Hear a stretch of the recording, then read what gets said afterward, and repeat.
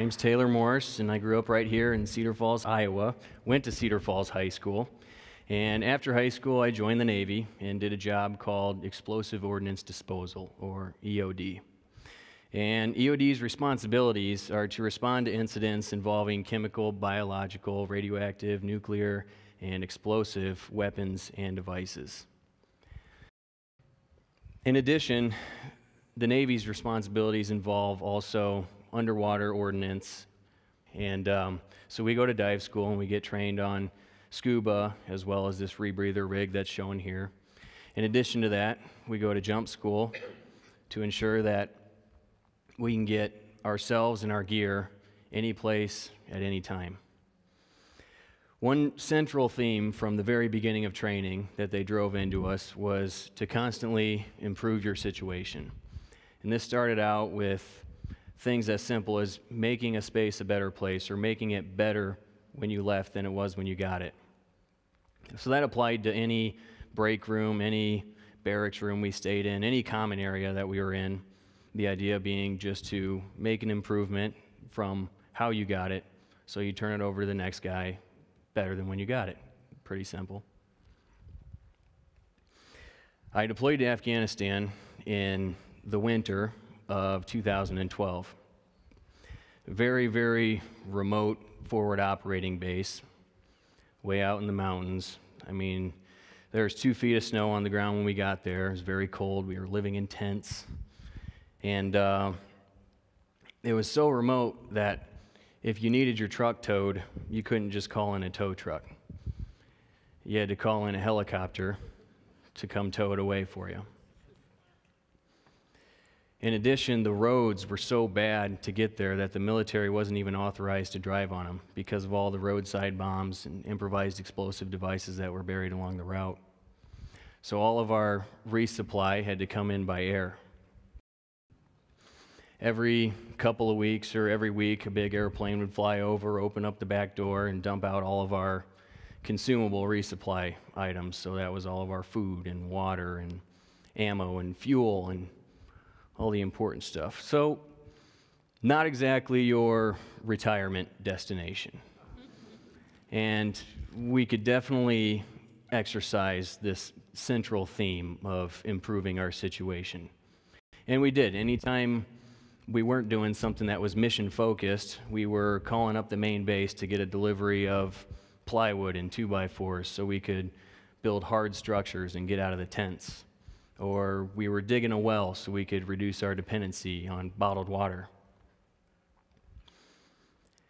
About halfway through the deployment, I stepped on an IED, an explosive that was buried in the ground, a homemade device, and got hurt pretty bad. Lost parts of all 4 limbs. They medevaced me to a hospital there in Kandahar, Afghanistan. It was called Kandahar Airfield. Did my first initial round of surgeries there and cleanouts. Then I flew to Germany a day later and got more surgeries done and more cleanouts. And then a day after that, they flew me to the United States to Walter Reed National Military Medical Center in Bethesda, Maryland. And that's where I would do my recovery for the next couple of years. I went from being one of the most independent people out there to 100% dependent on another person. And that really took a toll. It was hard to do. I mean, imagine how often you use your arms and legs. It's how you interact with the entire world. And that was no longer an option for me. So I wanted to stick with this theme of improving your situation. And I was still in the hospital bed. My body wasn't ready for prosthetics yet. It was still too swollen. I had stitches that needed to heal, so they wouldn't fit me for them yet. But I asked the occupational therapist what my options were. What could I do right now to improve where I was at, to get back a little independence so I could start doing stuff on my own. So here's what I was working with. No arms, no legs. Smoking hot girlfriend, that's Danielle. She's my fiancée now. She's running the clicker back there. That's what I was working with. And the first thing that we came up with was this, it was a knife that was taped to my arm, and it looks like I was cutting up a sub sandwich, which I don't know why we did that. I think probably would have been easier to eat it without cutting it up. But it was a good try. It didn't last very long. It was kind of dangerous to eat with, you know. I was still swinging around a knife. So Mod 2 came out, and this worked a little better. It was a swiveling, self-leveling spoon, and I had a spoon and a fork. And basically the way this worked was it would strap around my arm, and I could do it all on my own with my teeth, strap it around nice and tight, and then the heaviest part of the spoon always stayed kind of level to the ground, so I could take a big scoop of whatever, eat it, and it worked out pretty good. Here's a picture of what it looks like when it was on. And then after this, I got an iPhone and taught myself to text with my nose, and then I got an iPad so I could surf the internet and watch Netflix. And if you can watch Netflix, surf the web, call and text your friends, and eat on your own, that's like 50% of life right there.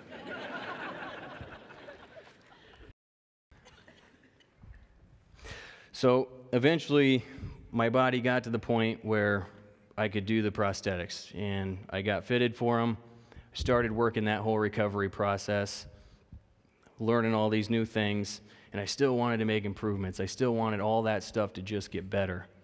So the good thing about Walter Reed was they kind of had an open door policy on their prosthetic lab, in their prosthetic lab. So I could walk down there and say, hey, I had an idea for this or that, and they'd be like, all right, let's try it. That's how things get better. Let's try it. So one thing that I identified that I wanted more was more storage. And that's because I don't have feeling in this hand, right? It'll open and close, but I can't feel anything in it. So if I put it in my pocket, I can't feel what I'm grabbing. I can't tell if it's open or closed, and so there's no way to get anything out of there. So I wanted something that was out in front of me, nice and easy and open, easy to get to. So here's what we came up with. Here's a picture of my legs. My left one on the top is about 5 inches shorter. I lost about 5 extra inches of femur on that side. So I wanted to kill two birds with one stone and make them symmetrical and then use that extra space for a storage compartment. So here's a picture of what it looks like open, and I keep a tool for the prosthetics in there. I keep my keys in there. Plenty of room for a phone or a wallet or whatever else you want to keep, and then you close the hatch, and you can't even tell. That's the set of legs that I'm wearing right now. Another thing that I wanted to improve on was picking up a pen, and that's because this hand doesn't function in a way where if there's a pen laying on the table, I can't get the fingers far enough around it to pick it up and then use it, and it makes for, you know, checking out at the grocery store or whatever, just a slow and awkward situation. So we stuck with the idea of the storage compartment. I had a new arm done. This had a latch that flips open, a spring-loaded latch, and then inside it conceals a pin that's on a retractable ID lanyard. So I can bump it open, I can grab it with my teeth, put it into my hand, sign the receipt, and then when I let it go, it retracts back to the compartment, and I close it up and I can walk away. And it doesn't hold other people up, and it doesn't make it, you know, it makes it a smoother process. Last thing I'll say about the hand is it doesn't point very well. So if I'm trying to point at something, nobody knows whether to look at the thumb or look at the fingers. I can get the general direction, but you know, if I wanted to point at a number on a chalkboard, I needed something like a laser pointer built in. So I got with the guys from the Cedar Valley Makers Club. I'm sure you guys saw the booth out there with the 3D printer. And we used that 3D printer to print out a couple of mounts that were custom to fit the arm because it was kind of an odd shape. And that pyramid-looking mount is the switch mount. The one above it holds the laser. And we mounted the switch right where my waistband hangs or meets my arm when it's hanging down. So basically I can be standing there like this. I can push into the waistband, flip it up, and turn the laser on. And then when I want to turn it off, point it back down, push into the waistband, and flip it off. Here's a picture of what it looks like from the front. But it was an awesome resource to have, but it was using the 3D printer was one of the only ways to get that done. And works great. This is something that I came up with in the very beginning. I had it put on all my different arms. And it's nothing new. I didn't come up with anything new. I just came up with kind of a different way to use something that already exists. Really simple. And it's basically just a rollerblade strap on the back of my arm. So that's right back here. And before this, it was a solid carbon fiber strap. So this arm was just all one continuous piece that wrapped around the back. And the problem with that is it's like having a shoe without any shoelaces. You got to make it loose enough that you can still get it on and get it off. But if you want to do an activity or something where you need more suspension, this allows you to be able to tighten it down, ratchet it down as tight as you want it. So for instance, if I have to pick up something heavy, or if I'm going to go for a run and the arm's going to perspire and potentially slip out, that's a situation where I'd want to crank it down, maybe a little bit tighter. There's a picture of it a little bit tighter. They look pretty much the same. The last thing I want to tell you guys is the driving ramp. And this is something that we put together in the garage. It was very easy, very simple, made it out of scraps. There's a picture of it installed in the car. I did do the DOT driving test with it, so it's kind of legit. But before this, I was using hand controls in a vehicle, and what that looked like was I had one hand on the steering wheel, the other hand was doing the gas and brake on a push-pull lever, and so to do the blinkers, they had these bump switches installed in the headrest, and so I'd have to rock my head back to turn the blinkers on, or the high beams were right in the middle, so you can imagine how annoying that would be, especially when Danielle's driving it and her ponytail's smoking this high beam button. Annoying for everybody else too, I'm sure, but so we put this together, cheap, simple, easy. Here's a side view of it. Basically, we cut out the base to fit exactly into kind of the contour of the floor right there, so it doesn't need to be bolted in. It's not intrusive. The hand controls, it was a whole system where if something broke, nobody wanted to work on it, because you got the medical things to worry about, and then you got the DOT things to worry about, and those are just two things that, can probably cause you a lot of headaches if you do something wrong.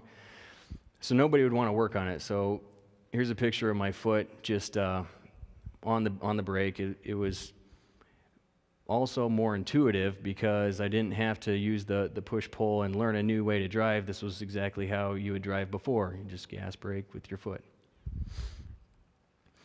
So I was never very big on updating social media, posting, because of the security level that we had to maintain in EOD. That was just kind of a no-no, and I never really got into that.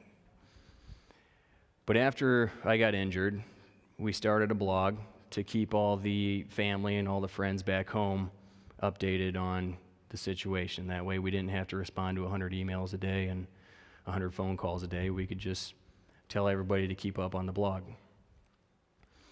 And we started to receive a bunch of feedback, and everybody wanted more pictures of this or videos of that, or can you talk a little bit or email us and tell us how you did this or that. And we started to get a lot of feedback, and we started getting thousands of emails coming in with requests, different types of requests, and people also were saying that they wanted to share how this story helped them. It was feedback from amputees, from people with other disabilities or people with no disabilities, but they just liked the story or liked the attitude or liked the new ideas. They started connecting with it in a way that we never intended. We just wanted a recovery blog to keep everybody up to date, but people started to get more out of it than that, and it was something unintentional. We never saw that coming. So, challenge for the crowd. All this came from me trying to improve my situation. Share a story of me trying to improve my situation. Now, on to the challenge. Improve one thing in your current situation, whether that's at home, at work, at school, something new, something old, whatever. Pick one thing and improve it. We put together a website, situationimproved.com. It's nice and easy to navigate through, clean. We want to know who you are and what situation you improved, and how it affected you in ways you expected, and how it affected you in ways you didn't expect. Because you never know who's going to take what kind of value from these stories.